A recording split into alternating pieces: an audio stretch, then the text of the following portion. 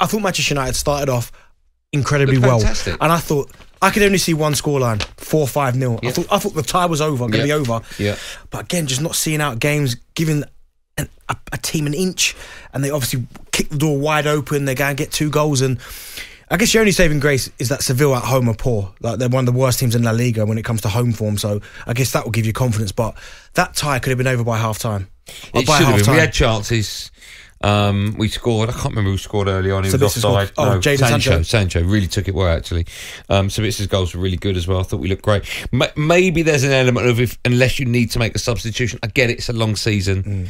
But, you know, when you're making 3 on the sort of half hour, on the hour mark, Eriksen for Bruno, Elanga for Sancho and Wout for Martial, you sort of think, you are weakening that side. You don't really need to do that. The Martial one, okay, he's had injuries, so maybe potentially I understand By the way, that. he played great. Brilliant he was. I thought he was fantastic. The Sancho one, I get it, because he ran out of gas. Anyone who was watching the game last night, certainly people who I know were there, and when you could see it through the TV, like, he'd worked incredibly hard, and he just ran out of gas. So I get it, he had to make the changes. So a lot of people kind of throwing a bit of criticism at Erik ten Hag, but I just criticised Manchester United at the end because 2 up. I was watching again the highlights this morning. On an 81 minutes, I think he had the chance with Malaysia where he should have squared it to Elanga. He taps in the empty net, game over. Yeah, that was an 81 minutes.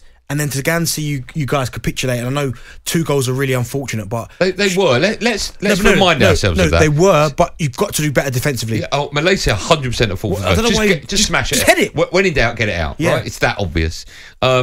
I know, I'm guessing jokingly, I'm asking the question now jokingly on WhatsApp last night, and also today we're in our meeting, you were slamming David De Gea, but you're joking about that. Yeah, I mean, he could probably do better if he reacted a bit quicker. Oh, come on. It's one of them, and it's react. No, come on. The first one comes off Malaysia, so it's going back into the box, it hits Malaysia and goes into the goal. Hits De Gea, yeah, probably his fault. It hits Malaysia and then it goes in. No, it hits De Gea and goes in. It hits Malaysia and goes towards... and it hits De Gea and then goes in. Yeah, nothing can do that. And the Harry Maguire one. Do you know what?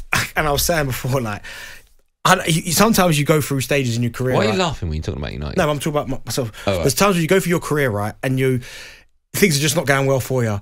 And you know when something like that happens, you just go, like, what have I done to deserve this? Because, I mean, it's a great header. It's an unbelievable header. Is it a great header? From Maguire. Right off the meat, right into the corner. Great header. Oh, I see, you're being facetious. I thought you meant I thought you meant the... Hey, great header. But it's one of them. I do worry about you defensively now, because Varane and Martinez, as a partnership, have been so good. Maguire and Lindelof, you're like... Yeah. And that'll be the FA Cup semi-final, probably. Exactly.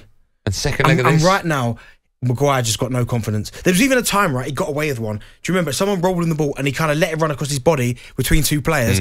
And for whatever reason, they didn't tackle him. Because they tackled him, they're in again. But do you think he has to go at the end of the season? Do you think he will go? Yeah, I think he will do. What have you made of his time at United? Not been great, has it? Do you know what it is? That doesn't help him. Yeah. And to be fair, I said second in the meeting, I thought I'm probably being a bit harsh here when I spoke about him being probably the worst, for value for money, the worst signing in Premier League history, right? But when you look at some of the other players that have gone for a lot of money, and I think I've said it on this show before, transfers over 75 million, over 70 million, tend to not work out very well. It's an unbelievable point you make. Like Lukaku didn't work. Yeah. Sancho hasn't yet. Hasn't worked. Anthony hasn't yet. Kai Havertz not worked. No. The only 2... Pogba hasn't. Nope. The only 2 off the top of my head Excuse me, it's a great that point. have worked and been really good are Van Dijk and Alisson. Excuse me. Pepe, 72 million. Awful. Yeah, isn't that bizarre? Only Alisson and Van Dijk have been the best 2. Are they the only 2? Only 2. That you'd go, yeah. What about, sorry. Excuse me, what about Jack Grealish? Yeah, now he's starting to, but at first people were like, is he? So even he, and Enzo Fernandez, look at the state of Chelsea at the minute, but it's early for him. Yeah, Mudryk. Anthony, Mudryk. It's I don't know what it is, but I just feel for Harry Maguire, I genuinely believe that, I think he's a good defender, but maybe the expectation at Manchester United, and rightly so, because looking at the centre half you've had, excuse me, Vidic's and the Ferdinands and these guys, Wes Browns, I just think potentially that he needs a fresh start. And I think a lot of teams, I think 80% of the Premier League will take him. Do you? Keep talking while I have this glass of water. Why do you keep coughing like that? What's wrong with you? I don't know. I've not eaten anything recently. Go on, carry on. But I just think, for him, he probably needs a fresh start as well. But I still think he could beat Sevilla at their place. But without the injuries, it's the other games. Yeah, 2-0's done and dusted. 2-2, and it's like now it's 0-0. Yeah. But as I said, your saving grace, Sevilla at home have been awful. Yeah, they're not great. Do you expect United to go through? Yes, I do. You do. Okay. talkSPORT Drive with Andy Goldstein. Monday to Friday afternoon from 4 on AM, on DAB, via the talkSPORT app and on your smart speaker. talkSPORT.